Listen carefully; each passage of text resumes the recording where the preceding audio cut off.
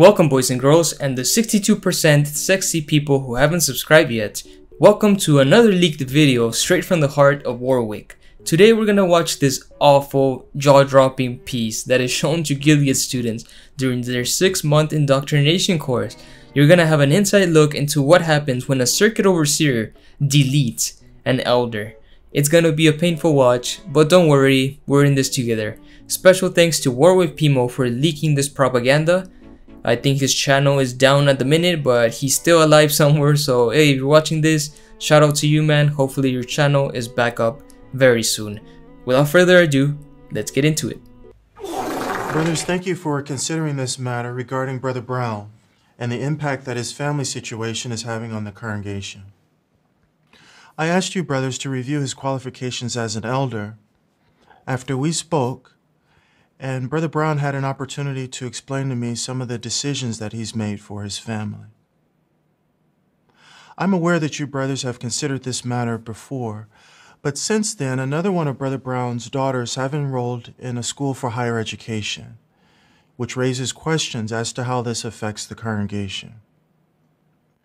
When we make decisions, it's important that we consider the conscience of the congregation as well as the elder body. Brother Brown, I know this can't be easy for you, and it's not easy for us either. Please be assured that we love you, and we only want what's best for you and your family. Remember, you're among friends here, so please feel free to express yourself and to answer any questions that your fellow elders may have. So this is supposed to be a meeting with a circuit overseer, but it feels more like a judicial committee. The crime? Letting your daughters go to college. Brothers, we are obligated to put the interests of the congregation first. Brothers, with all due respect, I don't agree with you that the congregation is disturbed about my or my family's situation. I've been in the congregation for 20 years. I know the publishers very well, and I'm sure no one is disturbed about my daughter's pursuing higher education. As far as my younger daughter is concerned, she was judicially reproved, but it wasn't announced to the congregation, so she's repentant. And no one has approached me expressing that they're disturbed about me supporting my daughters seeking higher education, trying to better themselves. It's not like they're leaving the truth. Notice how each character is portrayed in this video. The elder being questioned gives off an arrogant vibe, while the other NPCs are calm and collected. They sound like sedated robots. Brother Brown, thank you for expressing how you feel. Let's give your fellow elders an opportunity to express their observations or concerns. Brothers, are there any comments or questions that you have for Brother Brown? Brother Anderson, please. Brother Brown, it is true. Some of the congregation have been negatively affected. They've been disturbed by the example of your daughters pursuing higher education. You've openly talked about wanting the best life for your daughters. And this has given some the impression that the only way to get the best life, it's not through spiritual things, but through secular pursuits. Some of the congregation are even confused about what the organization has stated regarding pursuing higher education. In fact, Sister Single's daughter is considering pursuing higher education because of the example of your daughters. Oh no, your daughter's example is encouraging other young girls to pursue college? Only in Watchtower land would this be seen as something bad. Thank you, Brother Anderson. Brother Williams, please. And just because the brothers and sisters have not approached you about this matter doesn't mean that they're not disturbed by what they see. They understand that it's a personal decision and that's something that you have to decide, but it still doesn't mean that your freeness of speech is not affected. In fact, the freeness of speech of the entire body of elders, as well as how successful we are as shepherds, has been affected as well. As Brother Anderson mentioned, when we promote the full-time ministry as the best way of life, this situation has now influenced how some of the congregation set that as a goal, or even want to set that as a goal for their life. These robots only think in black and white. They see going to college as the opposite of pioneering. Why not have both? Promoting full-time service as the best way of life doesn't mean you have to demonize college. You know that, right? Andy, the scriptural qualifications at 1 Timothy chapter 3 say that an overseer, in verse 4 and 5, should be a man presiding over his own household in a fine manner, having his children in subjection with all seriousness. Verse 3 says that he should be reasonable, not quarrelsome. Now, I know this is difficult for you. It's difficult for us too. Don't tell me about being difficult. When we started this discussion, you all brothers said you love me and my family. Right now, I'm not feeling it. You've been nothing but negative. Yeah, I'm totally with Brother Brown on this one. He has been an elder for 20 years, has worked with these three men for who knows how long, and just when the CO happens to visit, they all turn against him. What a pack of hyenas. I would be furious as well. Brother Brown, thank you for your comments. Please take a seat in the other room, and we'll call you back when we make our decision. Brown was given time out, just like a little kid. Now, brothers, please open your Shepherd book to chapter 8. You'll notice paragraph 30 discusses when a member of an appointed man's household pursues higher education, and paragraph 32, which outlines the procedure for reviewing the qualifications of such a man. Now, what are your observations? Brother Williams, please. Brother Brown has served faithfully for many years. But the question that's within paragraph number 30 is important. How is he viewed by the congregation? Sad to say, the actions of his family have caused him to lose the respect of the congregation. In fact, some publishers have mentioned that if they need scriptural advice on family life, they'll just talk to another elder. Thank you for those comments, Brother Williams. Brother Anderson, please. The same paragraph says, if an appointed brother's children pursue higher education, does his life pattern show that he puts kingdom interests first in his life?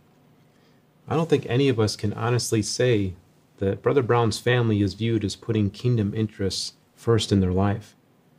The conversations aren't spiritual, and I don't think the family, the wife, or the daughters have ever regular or auxiliary pioneered. I just can't believe what I'm hearing. So just because Brother Brown doesn't have a complete control over his family's schedule and conversation topics, he is failing as an elder? This is so unnecessarily harsh. That is a cause for concern. Brother Miller, please. I agree with those comments. And in addition, the last question in paragraph 30 asks, does the pursuit of higher education interfere with regular meeting attendance, meaningful participation in field service, or other theocratic activities? His girls are not visible in the ministry, and because of their class schedule, they rarely are at meetings. It's obvious that spiritual things have become second place in their life. As you can see, it's all about appearances. Spirituality is always measured by how many activities you perform, not the qualities of your character. So it appears that they're drifting spiritually. Brother Anderson, please. Yeah. And 1 Peter 5:3 says an overseer should be an example to the flock. Bah. But the reality is the family is a poor example, and they're having an influence on other young ones in the congregation who are now also considering pursuing higher education. Now, looking at paragraph 31, what would you brothers say has been his response to the counsel that has been given? Brother Miller. It hasn't been well. He's been belligerent. He's accused us of overstepping, and he keeps insisting that this is a personal family decision.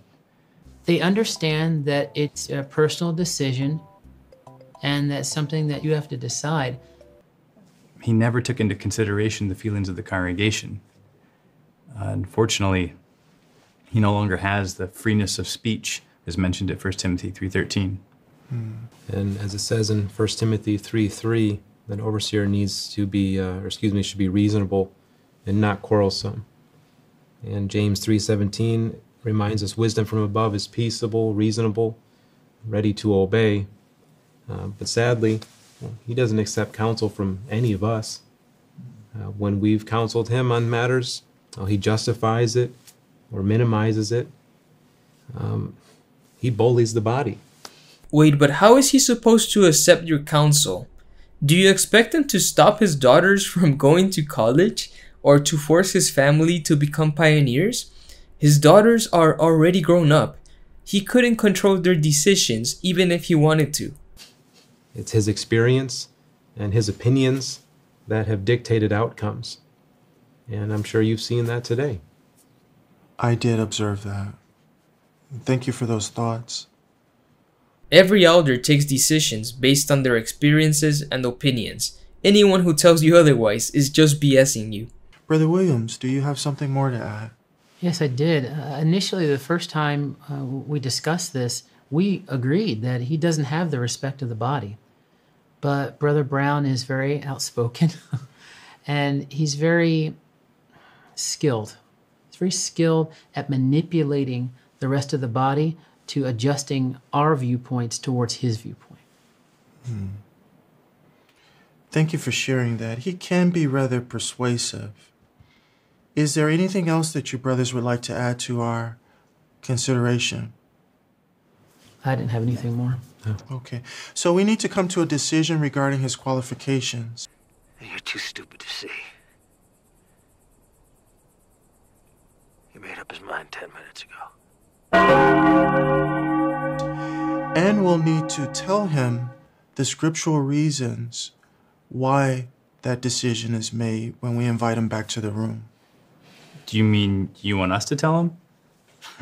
I'm not sure. Wait, so you've been backstabbing this man for 10 minutes now, and you're too scared to fire him from your boys' club? What a little bitch. Andy always has such a hot temper. That's why it's usually easier to go along with his demands. While that may have been true in the past, I know that you brothers want to do things that are in harmony with Jehovah's Holy Spirit and the direction from his organization. After weighing all of the facts and comparing them against the scriptural qualification, and remembering to whom we're accountable, what do you brothers recommend? That was such a leading question. Brother Anderson. I'm disappointed to say it, but I feel like we should recommend his deletion. I don't think we can say that he continues to have freeness of speech or that he's an example in presiding over his family. I agree. In addition, he's neither peaceable or reasonable when things don't go his way. All in favor of this recommendation? Kangaroo court. Okay, it's unanimous. So we have considered the guidelines from Jehovah's organization. You brothers have provided me with the scriptural reasons, and I support your recommendation. Brother Anderson and Brother Williams, would you like to express to Brother Brown the reasons for this decision? And Dan, could you please ask Brother Brown back to the room so that we can inform him of our unanimous decision and we can show him from the scriptures how we reached this decision? You didn't use the scriptures. You used the shepherd book. Brother Brown, thank you for your patience in waiting. After prayerfully weighing all of the facts and considering the scriptures, the body of elders unanimously decided to recommend your deletion as an elder, and I agree with them. The brothers will now explain to you the reasons why we reached this decision. Brother Brown, as you know, 1 Timothy 3 verses 4 and 5 says that an overseer should be a man presiding over his household in a fine manner, having his children in subjection with all seriousness. So treating your children as slaves? The elders unanimously agree that your decision to support and encourage your daughters to pursue higher education has damaged their spirituality. If your spirituality is damaged because of a couple of freshman classes, then maybe that spirituality is not worth keeping. And verse 3 says that as elders, we need to be reasonable and not quarrelsome. But we've observed for some time now that when dealing with matters, even this one, you've not responded kindly. You've been quarrelsome. You've even shouted at us. And so when we weighed all the facts and we looked at the scriptural qualifications in 1 Timothy chapter 3 and Titus 1, well, you no longer meet some of those qualifications. Do you understand the reasons, the scriptural reasons for our decision? Are you kidding me? I don't want to hear any more of this nonsense. You're just being unfair and unreasonable. I've done nothing but work hard for you brothers in this congregation. It's absurd. It's ridiculous. Brother Brown, we understand you're upset. Perhaps it would be a good idea if we offered a prayer. Would you mind if I did that? Sure, if you want to say a prayer, go ahead. What a caricature of a man. We're just missing the steam coming out of his nostrils. The writers of this skit just wanted to make him as silly as possible. Thank you for allowing me to pray. Be assured that the brothers prayerfully considered this recommendation. They weighed all of the facts. Brother Brown, the brothers here, they love you. Oh, fuck off. We would like for you to consider something that David said. It's found in Psalm 141 and verse 5. These brothers here, they love you, your family, and the congregation. I don't know about that. It just makes me so angry. These brothers don't even want me on the body anymore. Hurtful. I can understand how you might feel, but in reality, the brothers do want you on the body, and they hope that you can return. Let me ask you, do you think that the elder body is accountable to Jehovah to uphold his high standards for appointed men? And isn't that what you would encourage them to do? Yes. That's why when we weighed all of the facts and the scriptural qualifications, as well as considering the direction from Jehovah's organization, the body of elders and I decided that you no longer meet the qualifications for an appointed man. I understand what you're saying, but I do not agree with this decision. Prayerfully think about what we talked about today. In other words, who cares about your feelings? Just bend over and take it. And of course, if it is your decision to appeal, please consult the information that's found in the Shepherd Book, Chapter 8, Paragraph 39.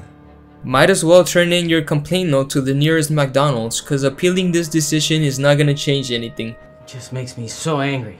And our friend at Warwick ends this video with some fascinating questions. My friends, this is what happens when the son or daughter of an elder decides to go to college. The questions I have are as follows.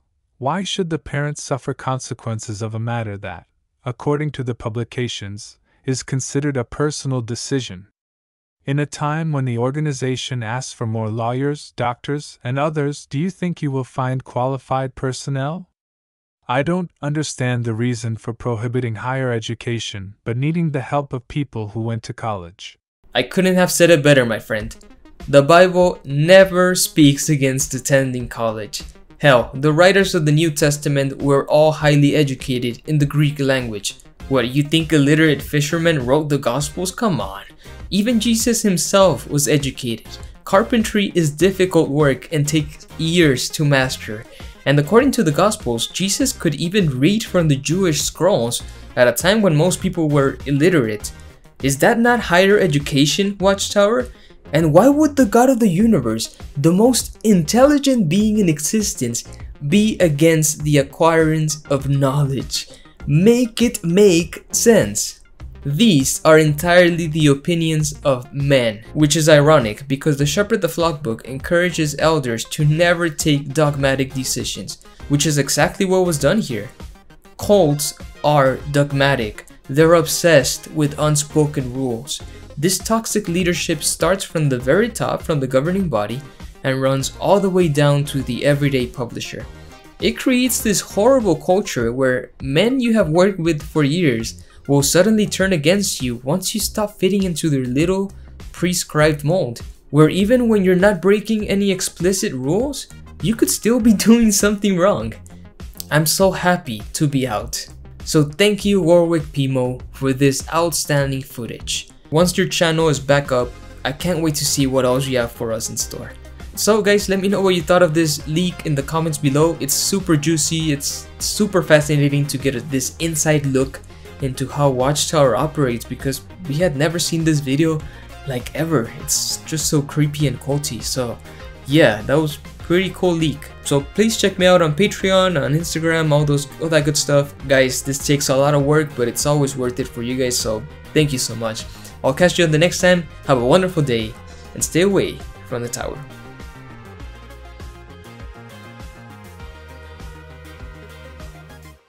It just makes me so angry.